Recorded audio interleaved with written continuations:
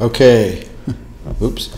Testing here, a little bit of setup for doing screen recording for demos in Audacity. A little bit of tricks. This is Ladiocast, which is a broadcast piece of software that I use for DS106 live radio, but it also works as a kind of a mixer for your input. So a key part is having this thing on Mac installed called Soundflower, and it creates virtual sound sources. So under my sound menu, I have my output device set to this thing called Soundflower 64 channel, which means that anything that plays on my computer, normally through my speakers, goes into this thing called Soundflower 64. So you can't see anything playing in Ladiocast right now because input 2 is Soundflower 64. Input 1 is my Samson Meteor mic, so you can hear me talking. But if I'm pressing my volume button, which makes a sound on my computer, you'll see some little blips on input 2.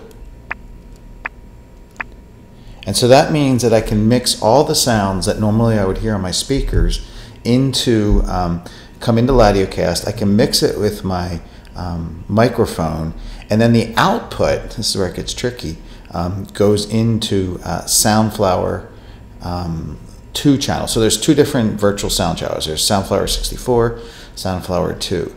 This means in my, I'm doing the screencast recording in QuickTime Player, which actually does a really nice job of screencast recording.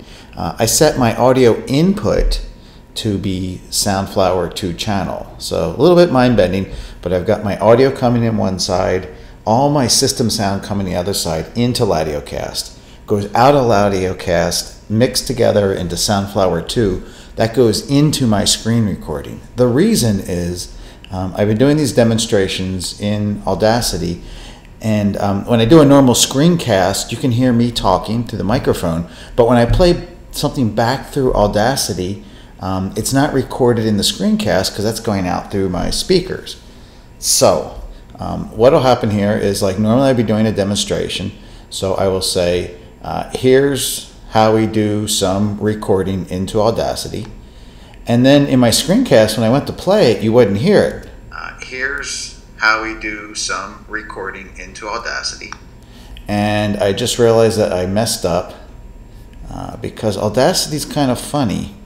It doesn't seem to pay attention to the system sound, so actually I have to tell it to use Soundflower 64 for my output. Again, that's where I want everything to go moving in. So now I'm going to try it again.